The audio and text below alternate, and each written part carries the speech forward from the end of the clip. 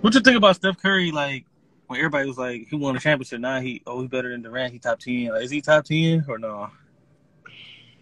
I remember you said you would give him number 10. I think you had said it, but I mean, if you actually sit down and write it down, like I don't know. yeah, I would have to go right. I would have to make me a list and see where it stand right now. But I mean, if somebody had him in their top, I wouldn't be.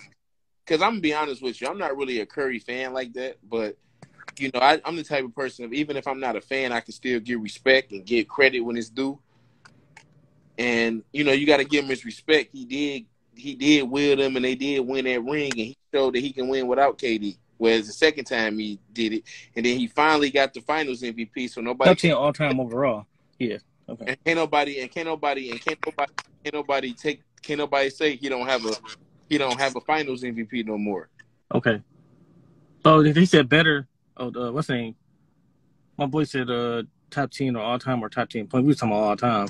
But then Dion said better versus greater. Detroit cousin. He said better versus greater. So like Elijah Wan might be better than Bill Russell, but he's not greater than Bill Russell. I think that's what he mean by that. Or even like Tim Duncan. Like Durant probably better than Tim Duncan, but he's not greater than Tim Right. Duncan. But in the sense of like, but you know how that go, like with the Bill Russell thing, like you can, it might be a lot of people that's better, but it might not be nobody that's greater because they gonna take into consideration what all he had to go through back then. You know what I'm saying? And all the other stuff he was doing off the court. And he was in Boston too. They racist, bro.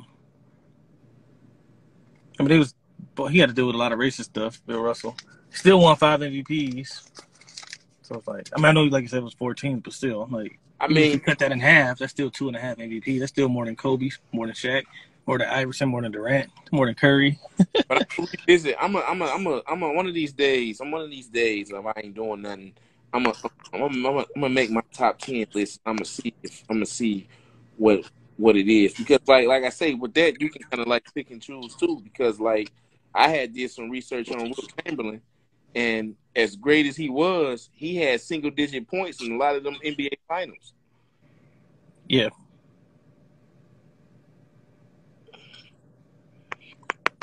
Oh, he said Kyrie is better than plenty Right. ball. We know Kyrie, we watch him play.